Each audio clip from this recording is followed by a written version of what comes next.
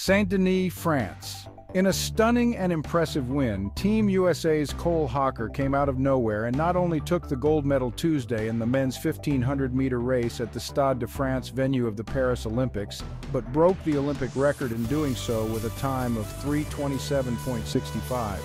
Josh Kerr of Britain won silver with a time of 3:27.79, and American Yared Nuguse took the bronze with a personal best 3:27.80.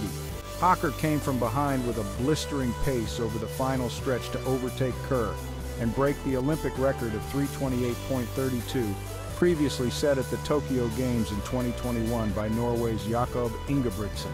Hocker is just the fourth American to win an Olympic gold medal in the 1500. Team USA's Hobbs Kessler finished fifth with a personal best 3:29.45. What did you think about the race and Cole Hocker's win? Give us your thoughts in the comments section. Thank you for watching.